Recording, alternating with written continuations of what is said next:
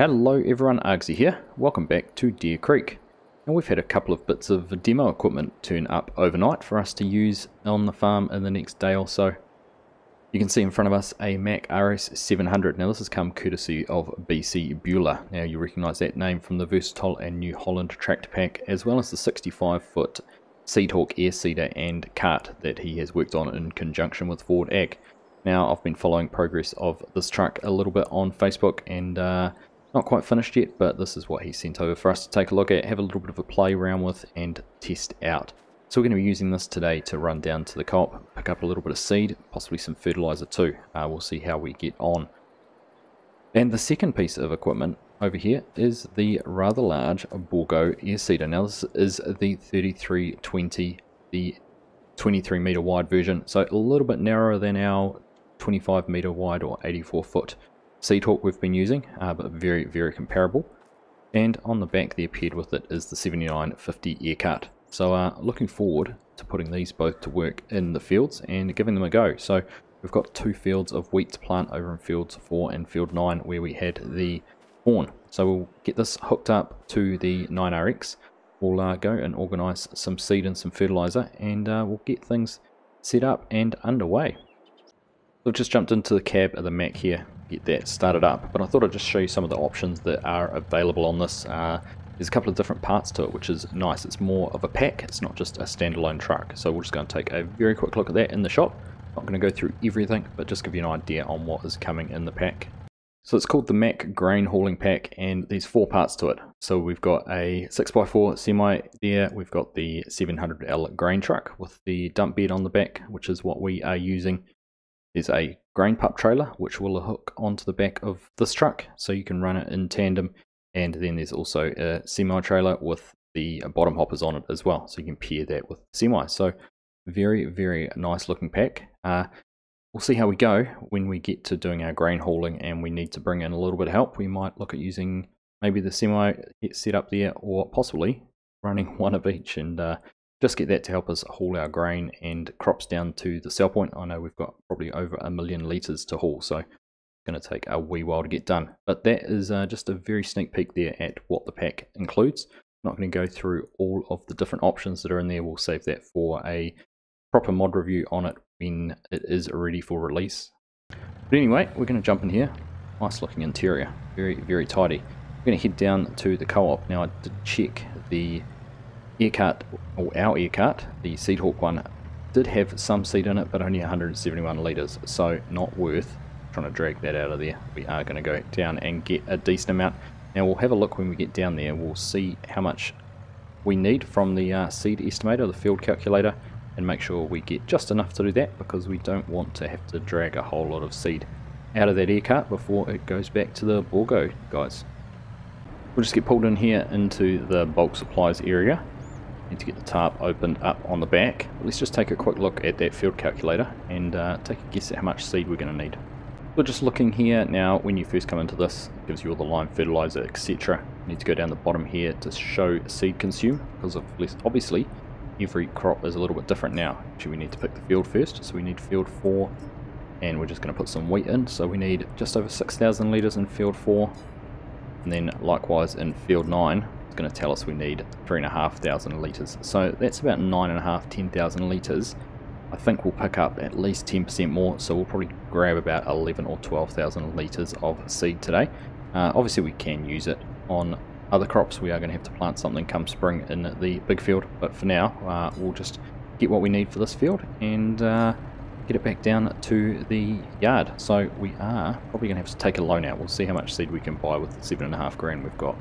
Well, we weren't far off, 9,500 litres with the 7.5 grand. So we will just top that up a little bit further. We do need to come and buy some fertiliser as well.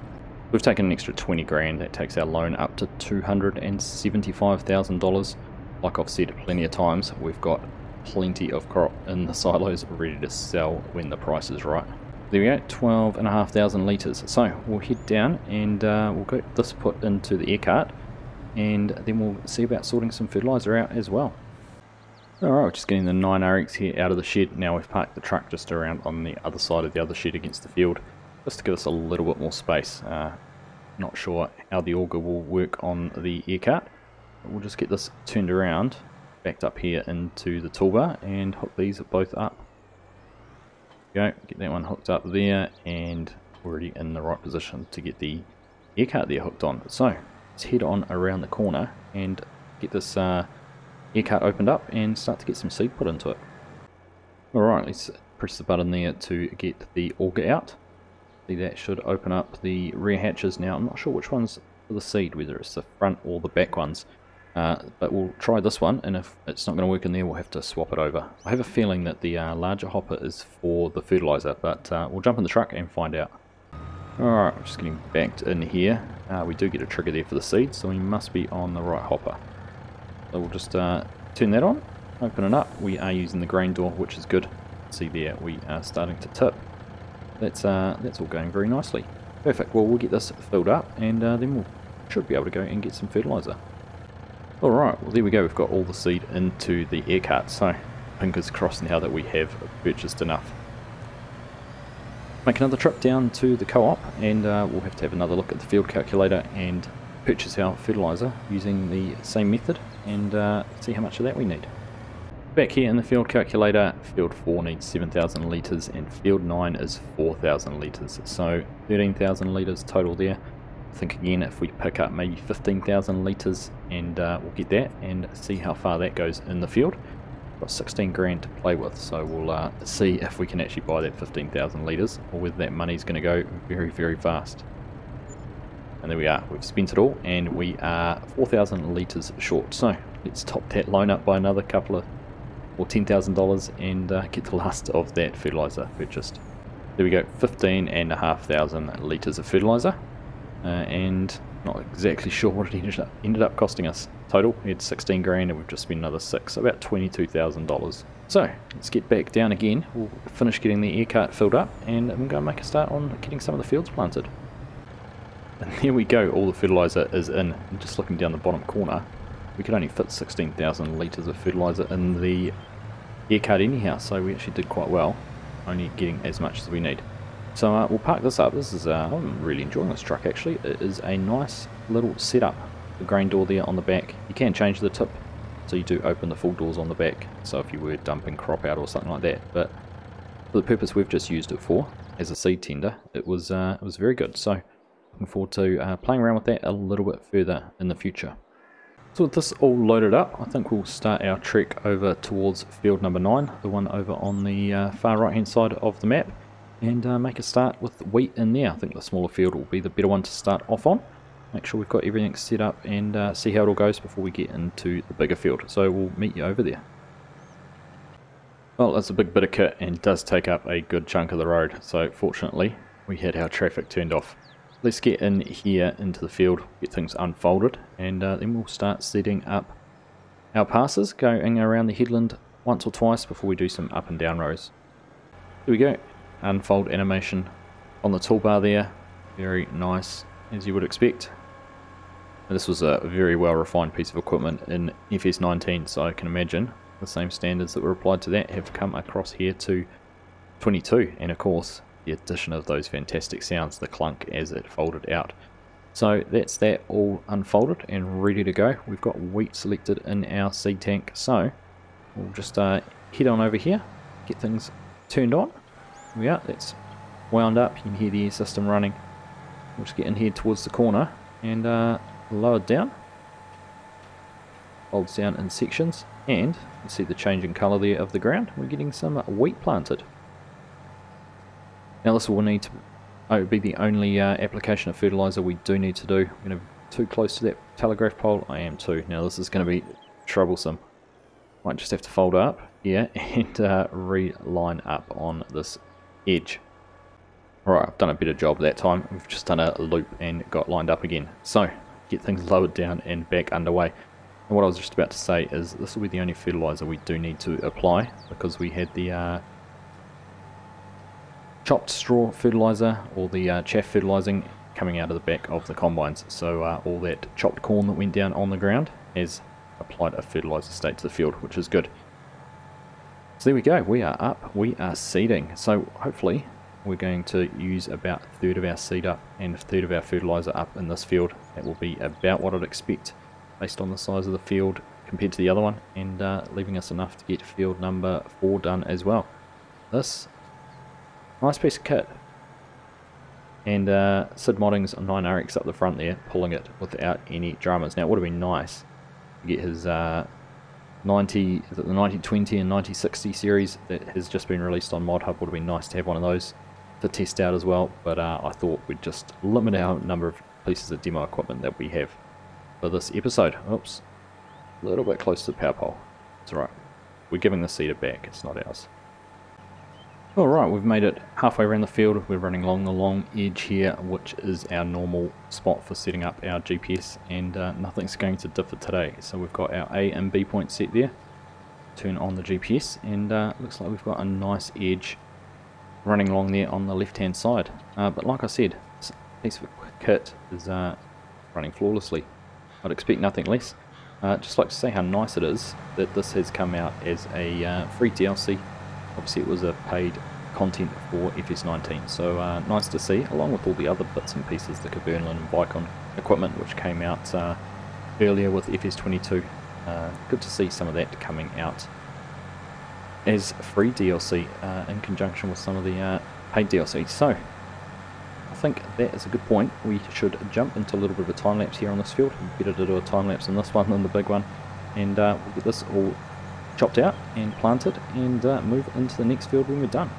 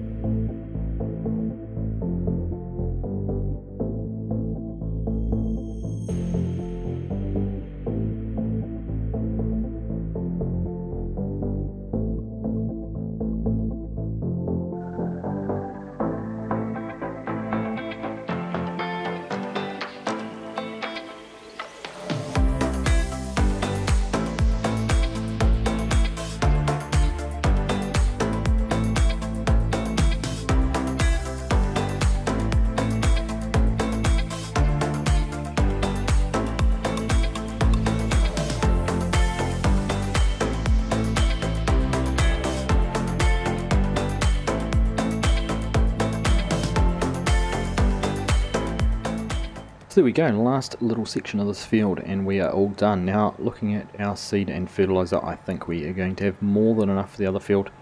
We started off on 99% fertiliser, we've just hit 70, so we haven't even used up a third yet.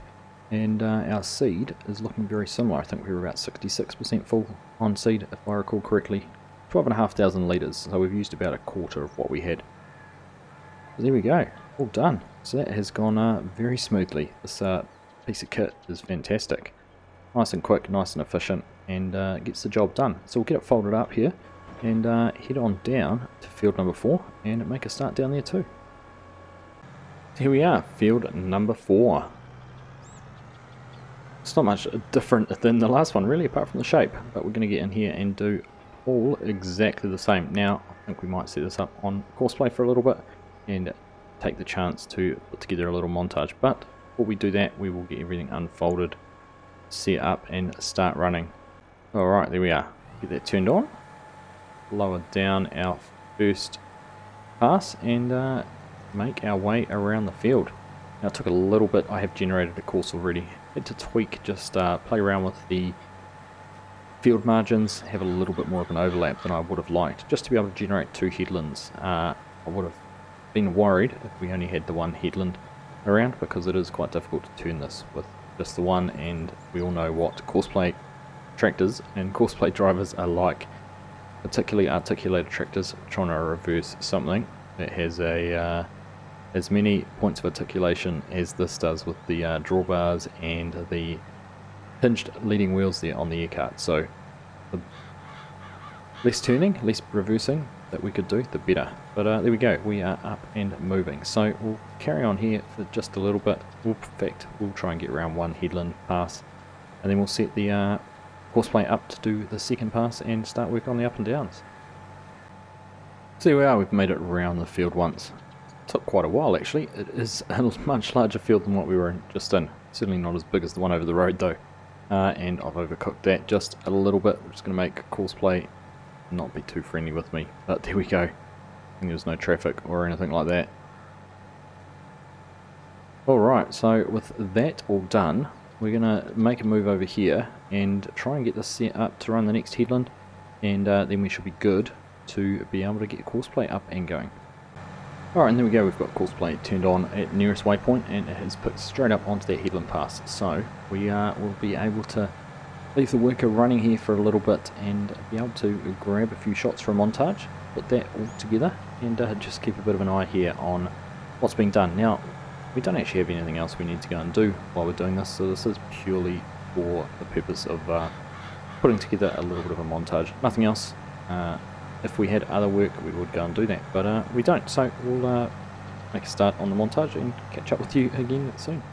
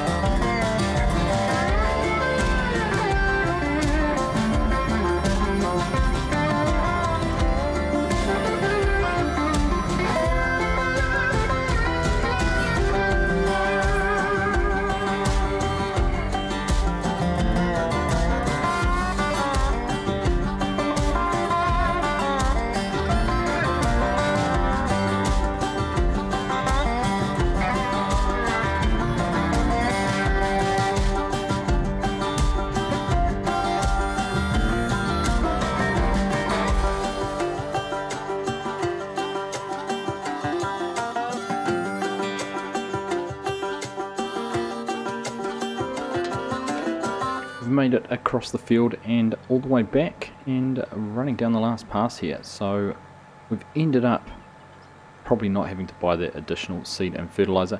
And I did come to the realization halfway through that when you run over an area that's already been planted and fertilized, it doesn't actually consume any.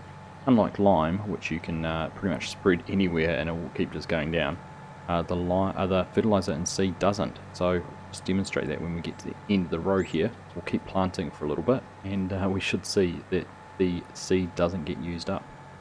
So you can see we're counting down on the seed, the fertilizer is going down when we get to the end here. So the fertilizer doesn't stop, but the seed definitely did. Telling lies there, aren't I? But it does make a difference. There is no seed being used up when you're seeding over an area you've already done. There you go, just see it there just as I tidy up that little piece.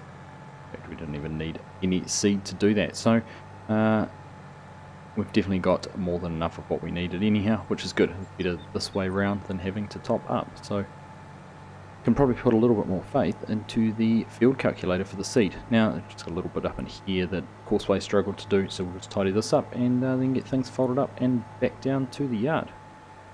Alright, so we are back here at the yard. Get parked up here, we'll pressure washer out and give everything a good wash down, make it nice and clean. But there we go, the Mack there as well. That's all gone very well. It's been good to get that wheat planted. And good to be able to try out the Bourgalt. I didn't get much of a chance to use this in FS19. We ended up using the John Deere Seeder by Custom Modding, and of course the anhydrous edited version by Ford Agriculture quite a lot. So not a lot of time on the Bourgalt. So good to be able to get these into this game and have a trial of them. They've worked very well. And the Mack, I do like this truck. It's a very nice looking truck and very well modelled, and comes as a good package, so I'm looking forward to putting some more miles on that and giving it a bit more of a play. But I think that pretty much wraps up our work for autumn, and the only thing we've really got left to do now is wait for the prices to increase on our crops that we can sell them. So before we leave, we'll just take a quick look at that and when we might be expecting to do that. So it doesn't show up here in the prices list, but we do have barley, grain elevator, $256. Price is heading up, so we're in November. Next month is meant to be the peak. So we might be looking at doing that. We also have soybeans. They don't peak until June, so we've got to hold on to those for a wee while before we get a good price for them. Then right down the very bottom is our dry corn. Now again, a little bit of a peak here in December, but the main peak is again in June. So that's very similar to the soybeans. We may even hold on to that, or we could look at selling some of our dry corn in December just to see how good the price is and how much of our debt we'd like to clear out. In fact, we might even see how far the barley gets with clearing that debt out. So that is going to be probably a task for an upcoming live stream, I think, if we can get a couple of trucks up and running and drive around with a little bit of auto drive and ourselves doing that. It'll be a little bit of fun. We might end up with some weeds as well in those two fields we've just planted, so we may have to do something with those. It could be an opportunity to try out the Bourgalt weeder as well. So there it is. It is over 27 meters wide, so it could be worth trying that instead of spraying. Not too sure. We'll see which way we go with that. Either way, we do have the sprayer we can get there and do those weeds, and we do know it doesn't take too long to get those all done and finished off. So something else to do, but other than that, we're going to leave the soybean ground uncultivated. We're just going to let that stubble and everything rot away into the ground over winter and be all ready to be planted into with some corn come spring. So that is a perfect time to wrap things up for this episode. Hope you have all enjoyed that. As always, thank you very much for watching, and I'll catch you in the next one.